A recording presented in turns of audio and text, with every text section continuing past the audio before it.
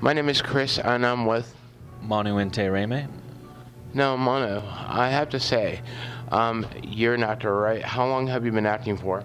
I've been acting for professionally, well, I've been acting since I was a kid, but professionally since I was 17 years old. I moved out to Hollywood after I graduated high school. Okay, so who are your inspirations as far as acting? Why did you want to start acting for? When I was 4 years old, I saw a production of Peter Pan at a local theater in McCall, Idaho. And pretty much ever since then, I remember, I was either 4 or 5, and I saw the actors start flying around on the stage. And I remember, to this day, I'm 39, I remember thinking, I want to do that. And so every place we moved when I was a kid, I would get involved in community theater. And my parents would never move me out to LA even though I was begging them to. And finally, so when I had the opportunity at 17, I was doing a play called Marvin's Room. And it was, at the same time, it was being made into a film by Robert De Niro and Leo DiCaprio. And there was a manager in the audience, and she said, if you move to LA, I'll represent you. So I took off. And at the same time, I saw Quentin Tarantino's Pulp Fiction when I was 17. And I thought to myself, if this is the kind of cinema that's being made out there, I already was in love with acting. And I was like, I want to go be in movies. I have to be in movies.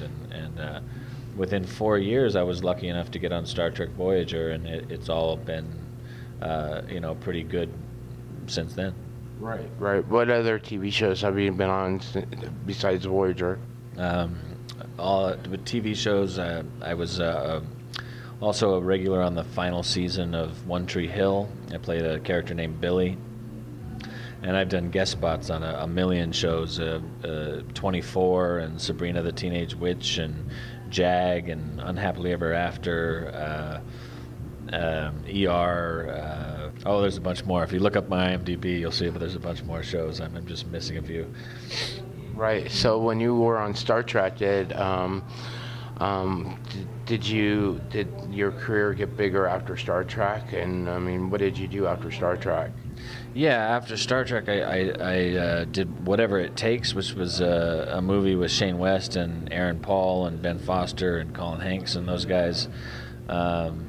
And I started hopping from movie to movie, and I didn't really want to do television again. I wanted to be a film star.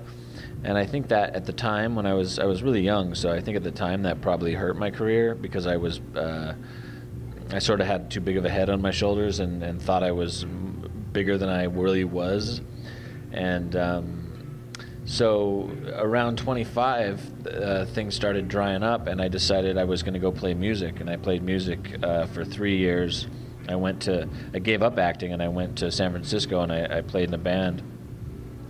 But the whole time I was there, I would watch a TV, and I would see Ben Foster or Shane West or Colin Hanks or Aaron Paul or all my friends that I used to run with. Chris Evans plays Captain America now, just all their careers blowing up. And I decided, I was watching a jumbo jet fly over my head in Olympia, Washington, while we were playing a show for like 13 people.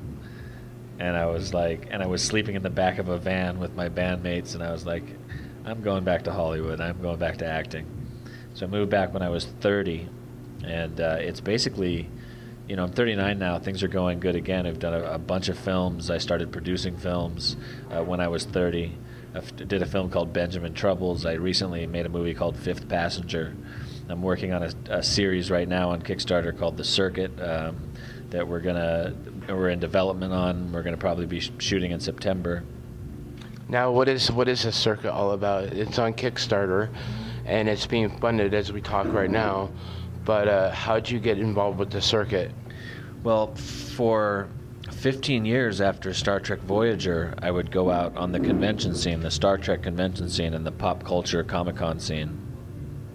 And what's neat about that is not only do you get to meet all these different cultures and people and see these different parts of the world, but you find yourself in these really surreal situations where you're like sitting at a table at a dinner and across from you is Harry Potter, and then to his left is Carrie Fisher, and Knight Rider's on my right. You know, all these icons from childhood or movies that are on now, icons of today and yesterday and tomorrow, all around you. So I decided to just, and then you have a chance to hang out with them for the weekend and you become friends. So I decided to come up with this series, which is 10 science fiction stories that all take place in this futuristic city called Urbiessa. And each episode will be a science fiction story, but will be a different subgenre of science fiction. So a lot like, there's a show called Black Mirror that's on right now. So it's a lot like Black Mirror, except with the Star Trek sort of Roddenberry ethic of science fiction, for stories that take a deep look at who we are as a culture, as a society, as a species, and it's a more positive spin on the world, and I call it, you know, better art for a better tomorrow. I think science fiction has a way of breaking down people's prejudices and telling stories through metaphor that really affect people, and they don't even know that they're affected by the story you've told. And so it's 10 science fiction stories, 10 subgenres, all standalone stories. It's an anthology series like Twilight Zone or Steven Spielberg's amazing stories. And it stars all these actors that I've met over the last 15 years. You know, Doug Jones from Hellboy and Silver Surfer. He played Abe Sapien in Hellboy, and a bunch of, we have star actors from every incarnation of Star Trek. Gigi Edgley from Farscape. Ryan Eggold is going to direct an episode from The Blacklist and The Blacklist Redemption. James Bird, this incredible director, is signed on. Rob Archer from Defiance and Lost Girl and Pixels. Tim Russ, Robert Beltran, Ethan Phillips. We have 23 actors, and with all the actors that we've signed on right now, it's, if you go to the Kickstarter site, if you just go to Kickstarter and type in The Circuit Urbiessa, you'll see all the incredible talent. We've got, you know, Walter Koenig from the original Star Trek, basically icons of science fiction and fantasy, icons all the way to the young stars of today that are up and coming and making names for themselves right now.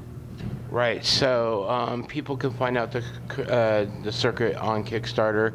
Where else can they look at besides Kickstarter? They can go to @TheCircuitMovie on Facebook, Twitter, and Instagram. You can also follow me personally at Manu Intiraymi on Facebook, Twitter, and Instagram, or at Manu Intiraymi123 is my fan page on Facebook, but I personally run it. I don't have somebody running it for me. But at The Circuit Movie, you can also go to thecircuitfilm.com and see a bunch of trailers about the film. And Kickstarter is the other place to find out. The Kickstarter page is really fun. It's interactive. So I highly suggest people go to the Kickstarter page because it gives people the most clear look at exactly what this series is. Okay, right, okay. Everybody can follow you on your homepage and at the circuit, and pretty much, you know, donate today too. It would help out him and Manu and the rest of the crew. And so, how much longer are you going to have your Kickstarter going? Yeah, we have 15 more days. And we've hit our second stretch goal of $75,000. And what's exciting is about 4 days ago, a friend of mine told me that he would match funds with me for $200K if we could raise $200K. So we have 15 days. If we can raise another $120,000, if we can find people out there that believe in the power of science fiction, the power of conscious intellectual science fiction, bringing back Star Trek Roddenberry-esque ethics to big-budget science fiction television, then we can match funds.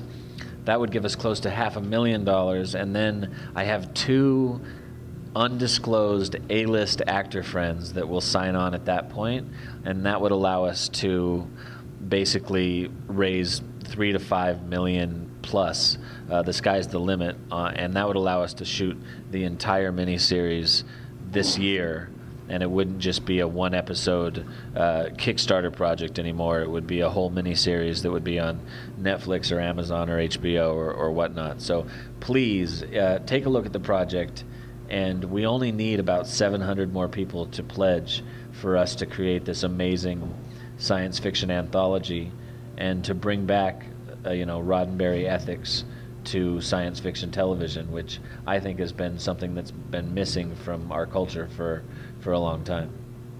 Right, absolutely. So, all right, well, thank you very much. Thanks so much for the interview. I appreciate it. All right, and check out Manu, and his links will be down in the description down below. Thank you. Thanks, guys.